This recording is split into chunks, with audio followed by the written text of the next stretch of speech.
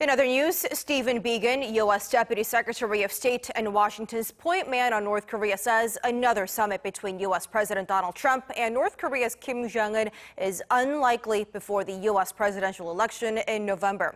Speaking at a U.S. think tank's virtual forum on Monday, Biegun said that because of the COVID-19 pandemic, it's hard to imagine an in-person international summit happening, but Washington is certainly prepared to engage with Pyongyang, leaving the door open for possible diplomacy with the regime.